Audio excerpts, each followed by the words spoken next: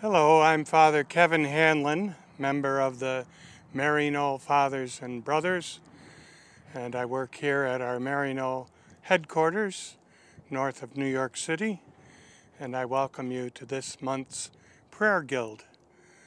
This month, of course, we celebrate and pray to our risen Lord, who suffered and died for us. And we have celebrated a good Holy Week, I'm sure, and a very happy Easter.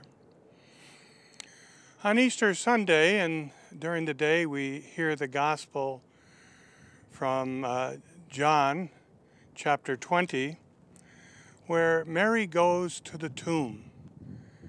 She goes there and sees the stone is rolled away, so she runs to St. Peter, who then returns to the tomb with John, and they see that, in fact, the stone is rolled away and that Christ is not there. And then they return to the upper room, wondering what this means. But Mary, she doesn't return. She stays there outside the tomb, weeping. At one point she looks in and she sees two angels sitting there.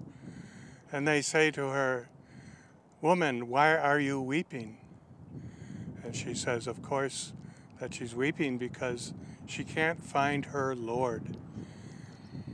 Then she hears the voice of someone behind her. She thinks it's the gardener, who also says to her, "Woman, why are you weeping? Who are you looking for?"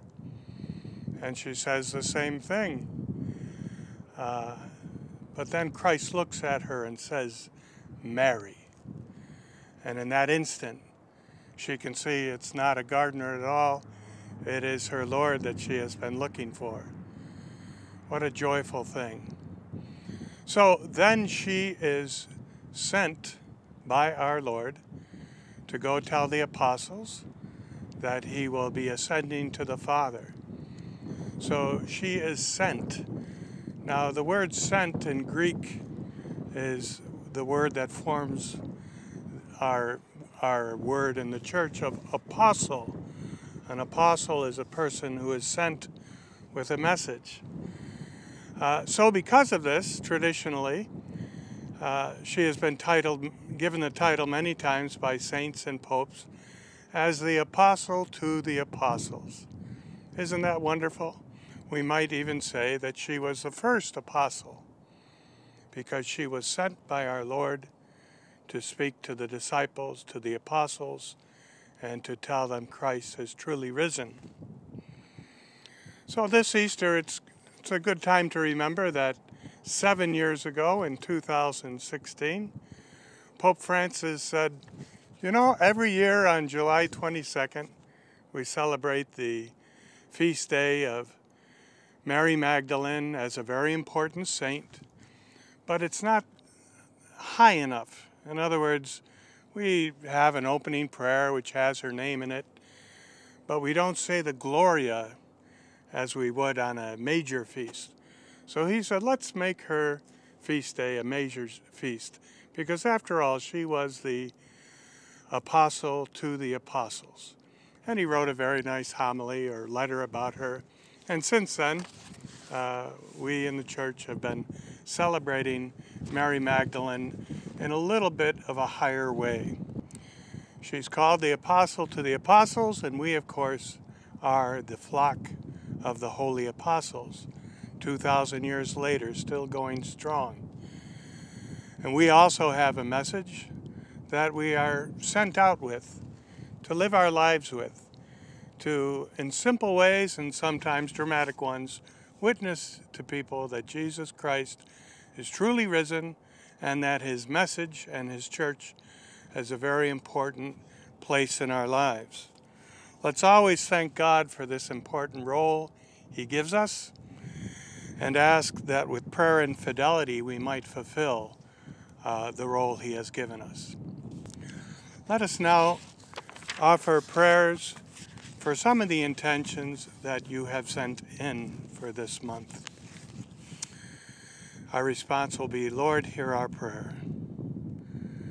For your special intentions and for your wife, Pat, we pray to the Lord. Lord, hear our prayer. For your special intentions, we pray to the Lord. Lord, hear our prayer.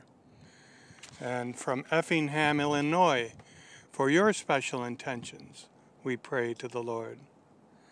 Lord, hear our prayer. And for your special intentions and spiritual growth, we pray to the Lord. Lord, hear our prayer.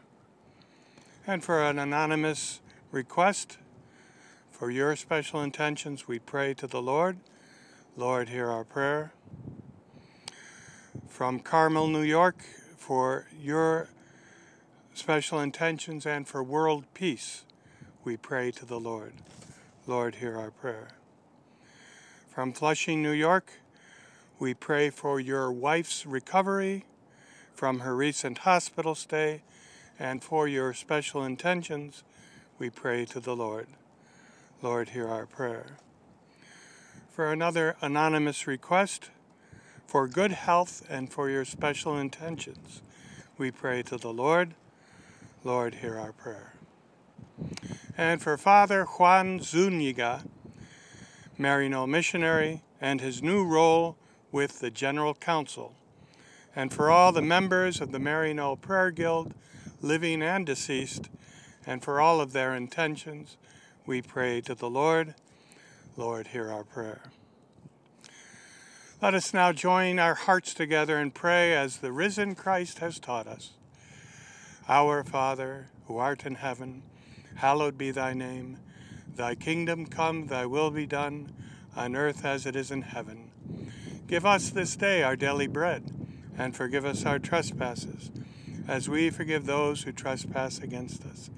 And lead us not into temptation, but deliver us from evil. Hail Mary, full of grace, the Lord is with thee. Blessed art thou amongst women, and blessed is the fruit of thy womb, Jesus. Holy Mary, Mother of God, pray for us sinners, now and at the hour of our death. Amen. Glory be to the Father, and to the Son, and to the Holy Spirit, as it was in the beginning, is now, and ever shall be, world without end. Amen. And now let's recite this month's prayer card for Easter. Easter. O most blessed light that shines in the darkness this most blessed night, shine in my heart no less than in the world, that all might be filled with the power and glory of Jesus truly risen. Turn my mourning into joy, and my tears into laughter as Easter glory spreads and overcomes sin and sadness. O Jesus, my Lord, my God, my all, let me but touch your wounds you bore for love of me and all humankind. Give me this day your Easter peace, and heal my wounds by your grace. May I seek and find you always in the breaking of the bread and in the least of my brothers and sisters. Amen. Alleluia. This month we put the missionary spotlight on Father Juan Zuniga, Maryknoll missionary and priest from the great state of Texas. He was born in 1955 in San Antonio. He comes from a large Catholic family of Mexican-American heritage, and after high school studied to be an architect. After receiving his degree, he worked for some time as an architect, but felt something else inside, that he should follow this instinct or this call to become a missionary and a priest. He entered Maryknoll, He entered Maryknoll when he was 24 years old and was ordained to the priesthood in 1988. He worked for a number of years in Hong Kong and Macau as a missionary. In 1994, he was asked to come back to the States and to work on vocations, and then later on formation.